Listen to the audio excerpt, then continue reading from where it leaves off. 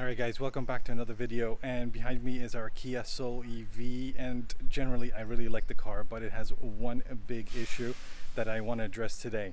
So let's get inside and I'll show you what it is. So you're probably asking yourself, what is the biggest issue with the car? You are looking at it. It's the infotainment system.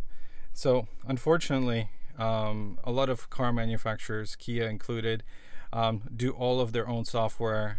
They don't go to Google to get Android Automotive to put into their cars, or even, you know, in the future there will be an option from Apple, I'm sure, as well. And you know, it's not exactly the most responsive and most intuitive system. You see, it is laggy. It takes some time before, you know, it opens up menus like this one here. So if I want to do my vehicle settings and stuff like that, it does take a little bit of time, right? So obviously, you know, owners like myself are always looking at other options. So what are some of the other options? So the first option in a car like mine is to use Apple CarPlay, right? But the problem with Apple CarPlay is this, that in my car, unfortunately, with this infotainment system, I don't have an option for wireless connectivity, right? So I always have to use a cable, just like this, right? So it is a little bit cumbersome, simply because after a while, the connector here that you see, even though, you know, my cable is the original Apple one, it still doesn't work 100%, you know, as it should. So sometimes when I connect my Apple CarPlay, it doesn't connect, so I have to reconnect a few times, jiggle it a bit, maybe jiggle this connection here that goes into the car, and it's just, you know, it's not something that turns on automatically when you get into the car. Now obviously, if this head unit supported wireless, well, then I wouldn't have this issue.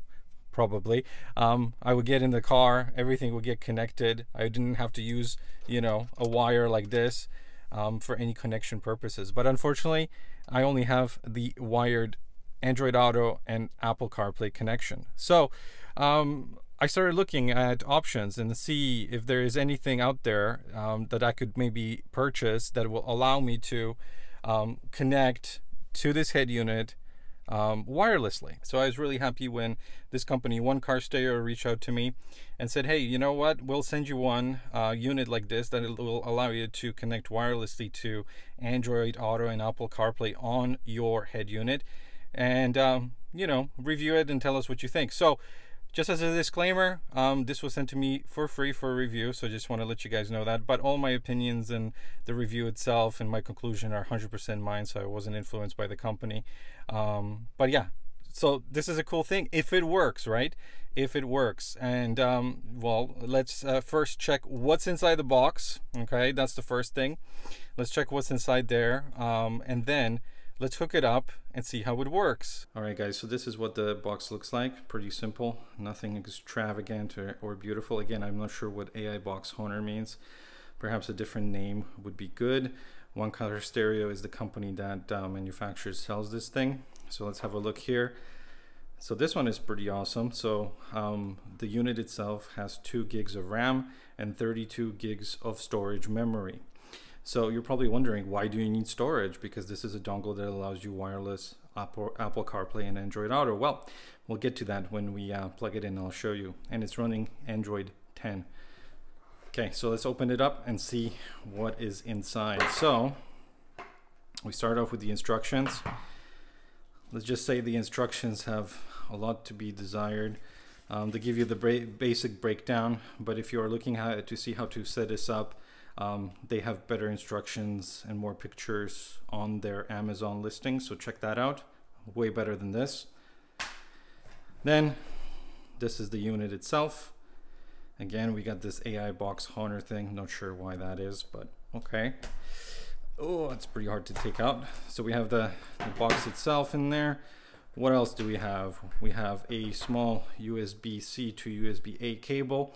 That's for connection purposes. It's not too long, so then you can mount it somewhere, and you're able to then have this out of sight, so you don't even notice the cable itself. I'll show you guys later.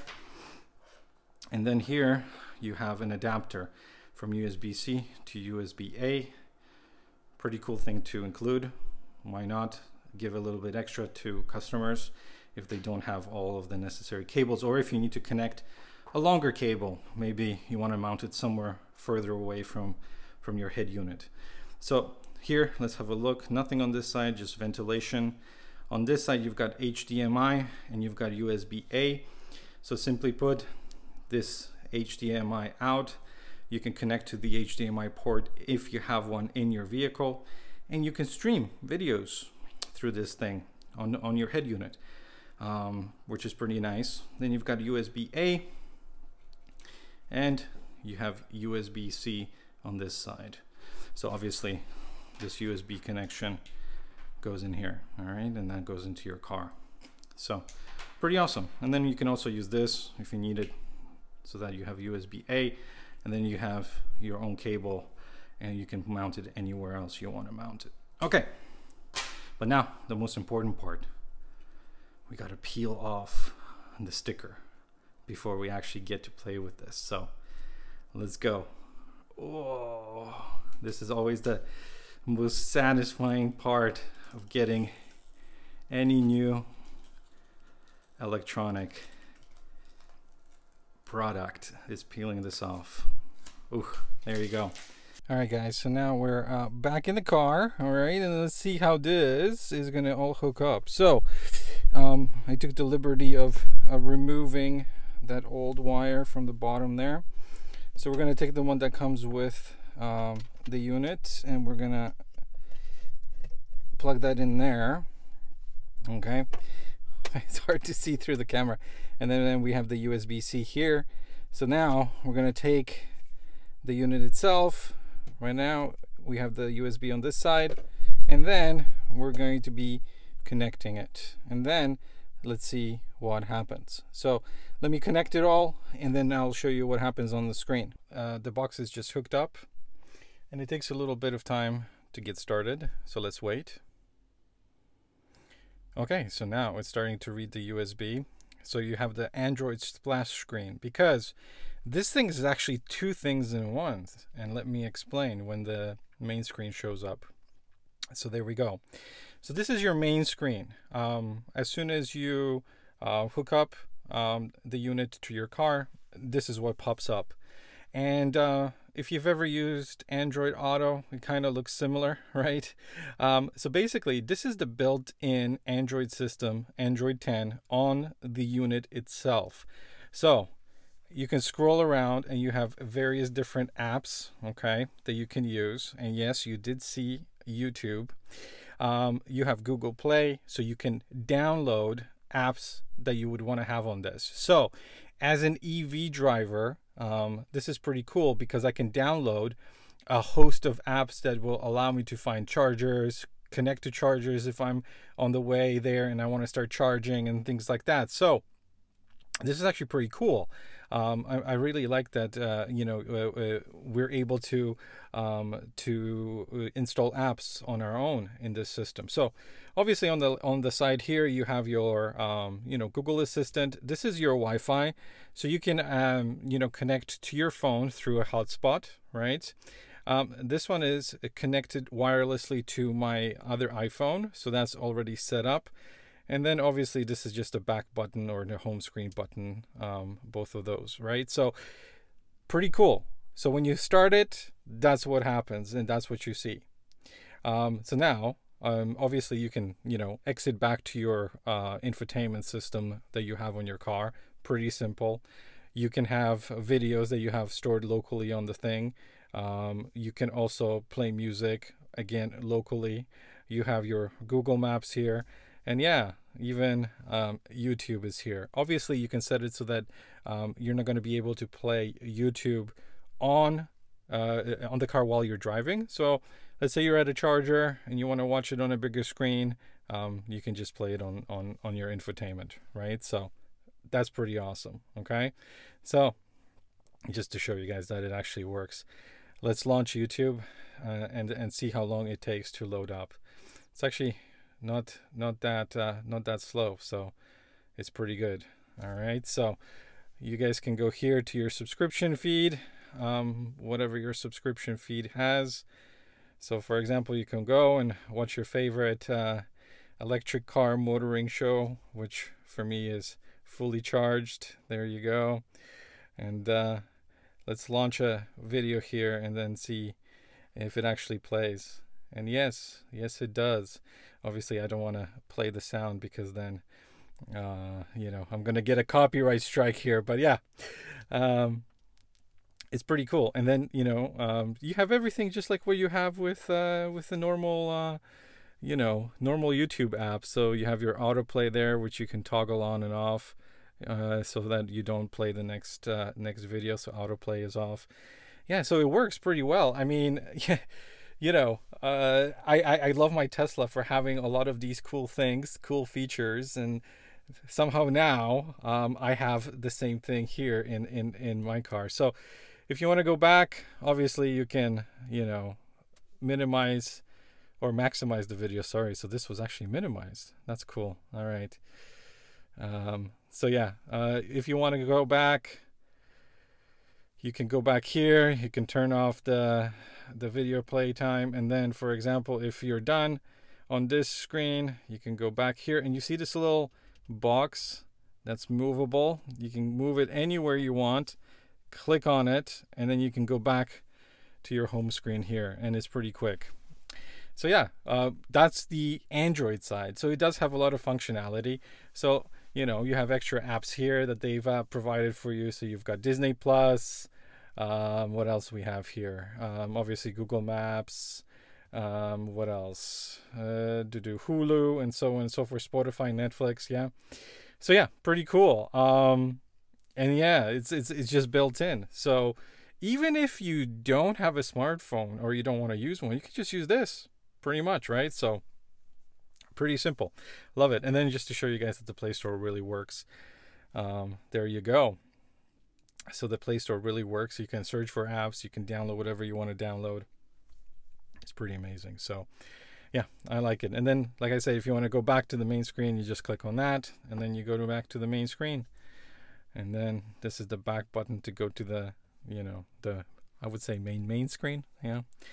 Okay, so that's the Android side, okay, of the unit. So now let's have a look at the side that is most interesting for most people, which is having the ability of using CarPlay or Android Auto wirelessly. You have to connect via Bluetooth to the unit. So you would click here. My phone is already connected, but you would see a connection window here. And then you just have to confirm the connection on your phone. Especially for Apple devices, it will ask you to use CarPlay. Then you just agree to it. The manual does a pretty good job of explaining this part. So it might not be perfect for everything else, but this part is explained pretty clearly. So once it's connected via Bluetooth, then it's very simple. All you have to do is, and let me just get my phone here so that you guys can see both things at once. Click Car Auto. So it's connecting to my iPhone right now, and you see CarPlay pops up, and then it pops up right here on the screen, and it's wireless. So I go here, you see, I use all of my apps, everything, and I don't have a wire connected, which is super awesome. I love it. I mean, I wish more cars had just this natively. Unfortunately, I don't have it. But good thing that this works. So you see, I have LTE connection. I have everything. I have access to all my apps. So if I want to, travel somewhere, for example, I have my Apple Maps, Google Maps, whatever I need, right? So it works, and it works perfectly well. There's absolutely no lag. It works really well. And once you pair it, it just connects every time you push that button.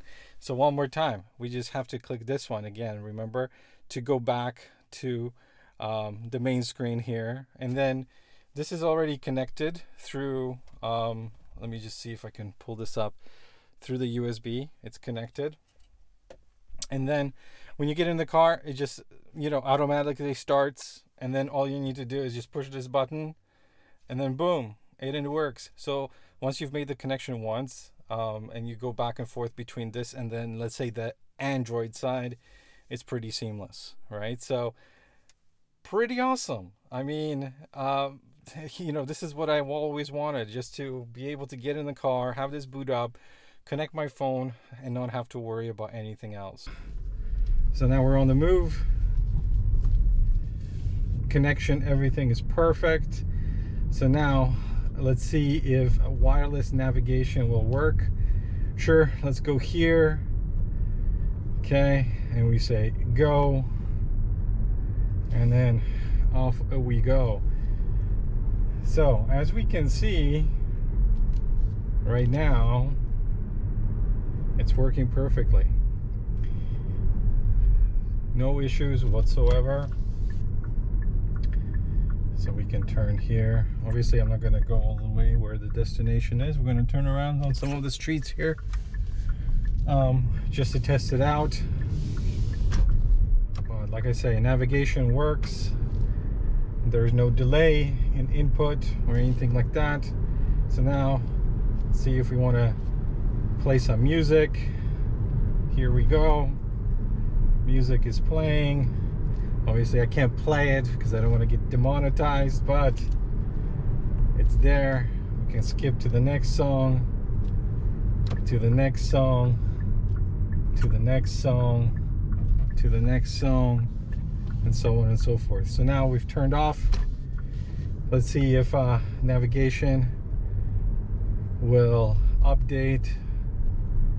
It has updated itself. Boom, very fast. No issues whatsoever. Let's turn here.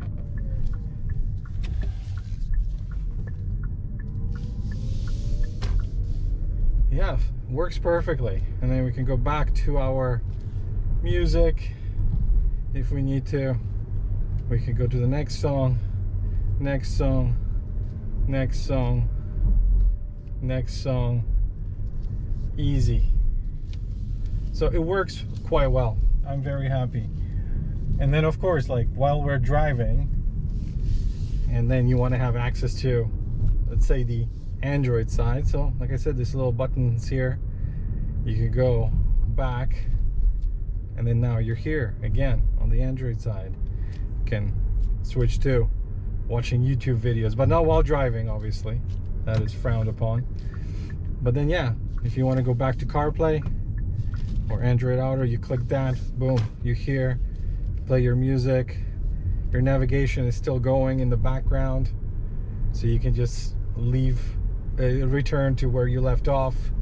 So now let's mount this thing permanently in our car. So I figure I'm going to use some really strong Gorilla tape. So this is double-sided tape. And basically what I'm going to do is I'm going to cut it in half here, and then put one strip here and one strip here, and then that should hold this in place nicely. What I don't want to do is cover this ventilation area, but since this is a little bit thicker and it's going to be raised a little bit, so air is going to flow through there. Plus we have, you know, the sides here as well, so that should be enough. Okay, so let me cut it to size, and then I'll show you guys what it would look like. So the tape has been mounted, so we have two sides of it, and then I think this is going to be strong enough to hold it. And then we just peel this off when we get to the car, and then we'll mount it on the side. Yeah, that's good. Let's go check it out, how it will look in the vehicle. And here is the finished product. So this is nice here. The wires are nicely tucked in there. There's not too much slack on the wire. So we'll see how that works, but I think that's pretty good.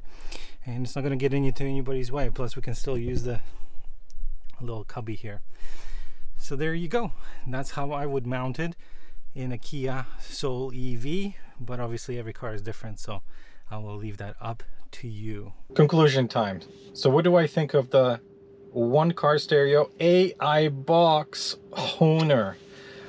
Unfortunate name, I have to say, but a great product. So I didn't expect it to be good at all, honestly. I was looking at getting one of these devices because I really want to have wireless CarPlay in my car. I hate fiddling with the wire, as I told you guys at the beginning of the video, but I never pulled the trigger on any of them, simply because I didn't think that they would be good enough. I thought there would be connection issues, there would be problems, and I just didn't want to deal with that. I said, okay, wired is always best, right? Like at home, you know, when you want to use internet, play video games online or whatever, you always have to have a direct LAN connection, right? And that's the most stable. So I always thought, okay, it would be cool to have, but you know, I'd rather stick with the wire. But after a while, it was just like the wire started jiggling and all that, the connection wasn't good. So I was like, okay, let's look into the options. And you know, these guys reached out and said, hey, you know what, we have this box, do you want to try it out? And I said, sure, why not? Let's try it out. So honestly, I'm pleasantly surprised. I was expecting much worse than what I got. So what do I like about it? Connection to CarPlay, perfect. No issues whatsoever. Even though I have to, you know, wait for it to boot up and push one little button to connect to CarPlay, I'm okay with that. I'm good. All right, works perfectly, doesn't disconnect. You know, I mounted it permanently, as you guys saw. Very happy with it, okay? What I also like is the addition of Android 10, all right, in the standard, just like when you connect the box, as I showed you.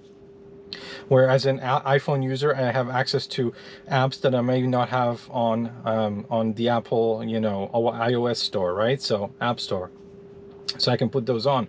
32 gigs of memory is perfect. It's enough, right? So that's cool because I have both options, right? I can use this or that, and I can, you know, put a wireless hotspot and I can connect the box to it. It works perfectly, okay? So all of that, the basic functionality and the extra stuff that I didn't even know about, plus it's got an HDMI out if you have an HDMI connection in your car so you can play movies that you've downloaded. Awesome.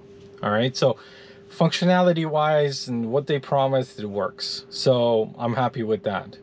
But now let's look at some of the negatives. So the first negative is the price. It's $159 US. They're running a promotion now. You can get $15 discount if you buy it.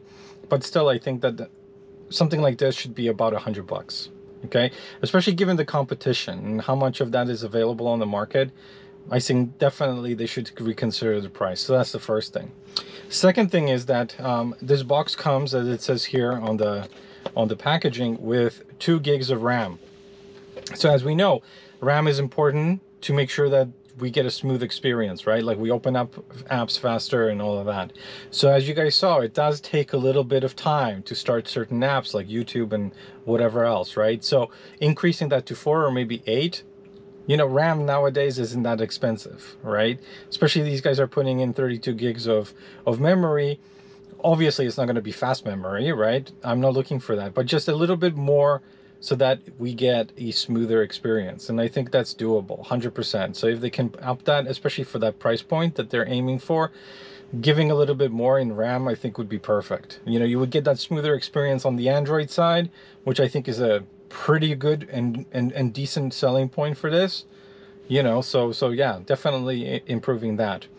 And then finally, the biggest downside that I've noticed is that if you live in a house or a townhouse or whatever, where you're parking your car in a garage, right, that is attached to your home, for example, the Bluetooth connection that you have with the box will stay on when you turn off the car.